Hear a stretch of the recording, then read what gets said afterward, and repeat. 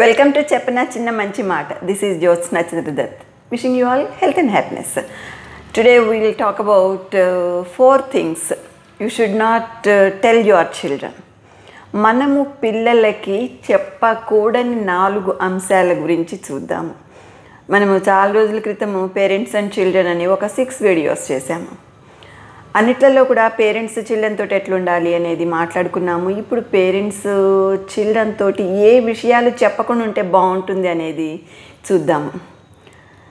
Children imitate parents 100%. Parents ఎట్లుంటే children అట్లాగే ఉంటారు, పూర్తిగా ఇమిటేషన్. ఎందుకంటే ఇంట్లో వాళ్ళు రెగ్యులర్గా చూస్తూ ఉంటారు కాబట్టి పేరెంట్స్ ఇన్ఫ్లుయెన్స్ చాలా ఉంటుంది పిల్లల మీద. This is great truth. So parents must be very careful. పిల్లలతో మాట్లాడేటప్పుడు చాలా జాగ్రత్తగా మాట్లాడాలి. జాగ్రత్తగా మాట్లాడాలంటే ఏంటి, మనము చాలా మంచిగా ఉండాలి, పిల్లల్ని చక్కగా చూసుకోవాలి, వాళ్ళకి మంచి ఆహారం ఇవ్వాలి, మంచిగా వాళ్ళతో మాట్లాడాలి, మంచి ఆటలు ఆడాలి. పిల్లలకి ఆదర్శవంతంగా తల్లిదండ్రులు ఉండడం అనేది చాలా చాలా ముఖ్యం. పిల్లలు ఏమనుకోవాలి, నేను అమ్మలాగా ఉంటాను, అమ్మలాగా ఉండాలి, నాన్నలాగా ఉండాలి, ఇట్లాంటి భావాలన్నీ వాళ్ళలో వస్తాయి. ఎందుకంటే పిల్లలు చాలా తొందరగా తల్లిదండ్రులతో ఇన్ఫ్లుయెన్స్ అయిపోతారు. సో మనము ఎట్లా ఉన్నాము, నలుగురితో ఎట్లా ఉన్నాము, సొసైటీలో ఎట్లా మూవ్ అవుతున్నాము, సొసైటీలో మనకుండే రెస్పెక్ట్ ఏంటి, ఇవన్నీ కూడా పిల్లల మీద చాలా ఇన్ఫ్లుయెన్స్ చూపిస్తాయి. పేరెంట్స్ ఎప్పుడు కూడా పిల్లలకి అనుగుణంగా ఉండాలి, పిల్లలు మెచ్చుకునేటట్లుగా ఉండాలి. అంటే వాళ్ళకి అనుగుణంగా ఉన్నప్పుడే కదా వాళ్ళు మనని మెచ్చుకునేది. ఒక మంచి ఫ్రెండ్ లాగా ఉండాలి, మంచి గైడ్ లాగా ఉండాలి, ఒక మంచి టీచర్ లాగా ఉండాలి. నో కంపల్షన్ ఏమీ పెట్టకూడదు. పిల్లల్ని ఫ్రీగా ఉండేటట్టుగా చూసుకోవాలి. అప్పుడు ఆటోమేటిక్గా పిల్లలు పేరెంట్స్ని డెఫినెట్గా లైక్ చేస్తారు కదా. మరి మనము ఎట్లాంటి విషయాలు పిల్లలతోటి చెప్పకూడదు, మాట్లాడకూడదు అనేది చూద్దాం. The first one is never say why are you crying. ఎందుకు ఏడుస్తున్నావు, ఏడవకు, ఏడవాల్సిన అవసరం ఏముంది అని కోపడ్డం కానీ కసురుకోవడం కానీ చేయకూడదు. పిల్లలకి మనసులో చాలా ఎమోషన్స్ ఉంటాయి, ఆ ఎమోషన్స్ని బయట పెట్టుకొనివ్వండి. ఎప్పుడూ ఏడుపేంటి, కసురుకోవడం అస్సలు చేయకూడదు. మనము ఏమనుకుంటూ ఉంటాం, పిల్లలకి ఏం తెలీదు, ఏదో ఏడ్చి సాధించుకుంటారు అనుకుంటాం. కానీ వాళ్ళకి మంచి ఫీలింగ్స్ ఉంటాయి, మంచి ఎమోషన్స్ ఉంటాయి. వాళ్ళ ఎమోషన్స్ని వాళ్ళు బయట పెట్టుకోవడం అనేది చాలా చాలా అవసరం. అట్లా వాళ్ళ ఎమోషన్స్ని బయట పెట్టుకున్నప్పుడు వాళ్ళ ఏడుపుకి కారణం, వాళ్ళు బాధపడడానికి కారణం ఏంటి అని మనము నెమ్మదిగా రాబట్టాలి, వాళ్ళని బుజ్జగించాలి, వాళ్ళని అర్థం చేసుకుని మంచి సలహాలు డెఫినెట్గా ఇవ్వాలి. వాళ్ళ మాటలు నెమ్మదిగా చక్కగా మనము వినగలగాలి, అర్థం చేసుకోవాలి. వాళ్ళ మనసులో ఏముంది అనేది అర్థం చేసుకోవడమే మనం చేయాల్సిన పని. పిల్లలు ఏడుస్తున్నారు కదా, అర్థం లేని ఏడుపు అని అనుకోకండి, వాళ్ళని సాధించకండి. వాళ్ళ ఏడుపుకి ఒక కారణం ఉంటుంది, దాన్ని నెమ్మదిగా తెలుసుకుని మనం చక్కగా ఎక్స్ప్లెయిన్ చేయగలిగితే దే విల్ బీ బెటర్. ఇంకొకటి సెకండ్ పాయింట్ ఏంటంటే, సాధారణంగా మనం ఏం చేస్తామంటే, పిల్లలు ఒక పని చేయకపోతే, నువ్వు ఈ పని చేస్తే నేను పార్కుకి తీసుకెళ్తాను, నువ్వు అన్నం చక్కగా తింటే సాయంత్రం అందరితో ఆడుకోవచ్చు, నువ్వు హోంవర్క్ తొందరగా చేస్తే సినిమాకి వెళ్దాము. ఇట్లంతా కూడా మనము ఏదో ఎర చూపిస్తూ ఉంటామన్నమాట. పార్కుకి వెళ్తామనో, సినిమాకి వెళ్తామనో, ఫ్రెండ్స్తో ఆడుకోవచ్చనో, ఐస్ క్రీమ్ ఇప్పిస్తానో, హోటల్కి వెళ్దాము, రెస్టారెంట్కి వెళ్దామనో, ఇట్లా రకరకాలుగా వాళ్ళకి చెప్తాము. అట్లా చెప్పినప్పుడు ఏంటి, వాళ్ళతోటి ఒక పని చేయించడానికి మాత్రమే మనం ఈ మాటలన్నీ మాట్లాడుతున్నాం. వాళ్ళకి అలవాటైపోతుంది.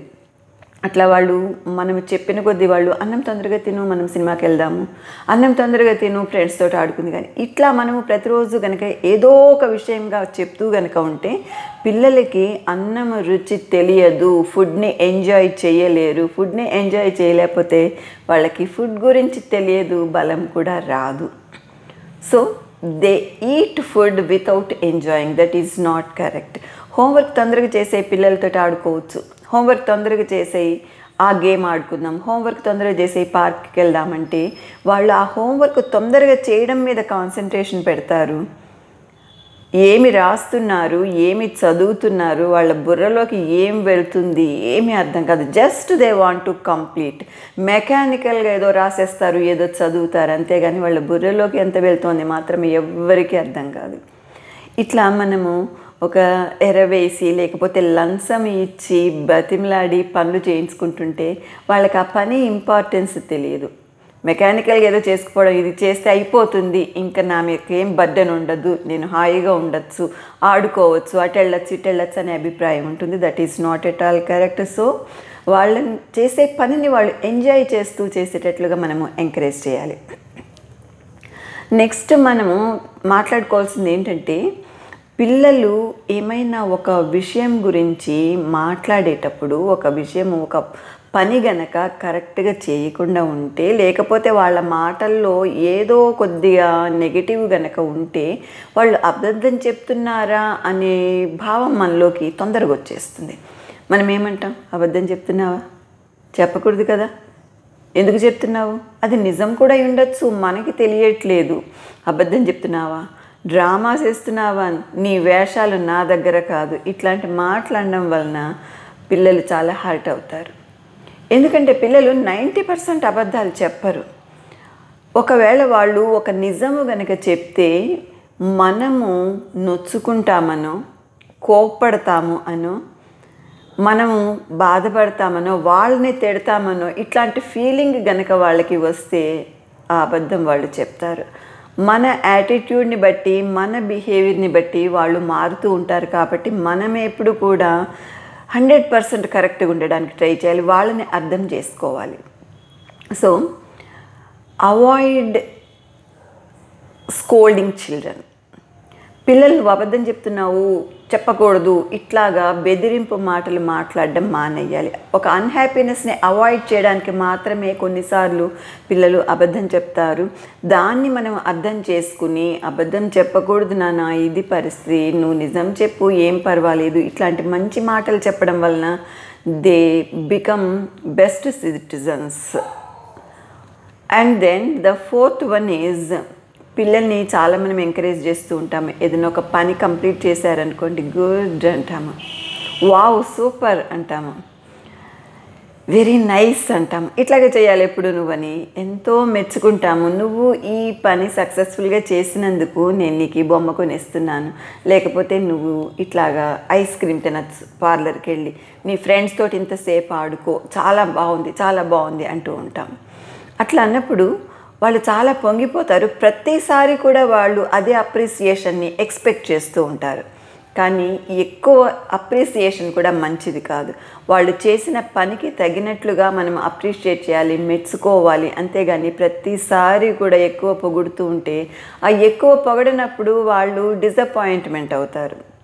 అట్లా వాళ్ళని డిసప్పాయింట్ చేయకుండా ఉండాలంటే కొన్ని బాగా చేసిన పనులు, మంచి విషయాలు కనుకైతే మెచ్చుకోవాలి. మామూలుగా ఉండేవైతే ఓకే గుడ్ అనాలి.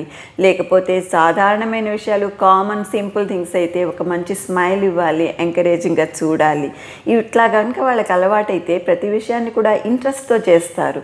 ప్రతిసారి మన పొగడ్తలు వాళ్ళు ఎక్స్పెక్ట్ చేయరు. ప్రతిసారి పొగడ్తలు ఎక్స్పెక్ట్ చేసే పిల్లలకి అహం ఏర్పడుతుంది, గర్వం తయారవుతుంది. మన పిల్లల్ని మనం ఎప్పుడు కూడా అహంకారంగా చూడకూడదు, గర్వంతో పెంచకూడదు. కాబట్టి అప్రిషియేట్ చేయండి, దాన్ని ఒక లిమిట్లో చేయండి. So that they will be encourage to do more things.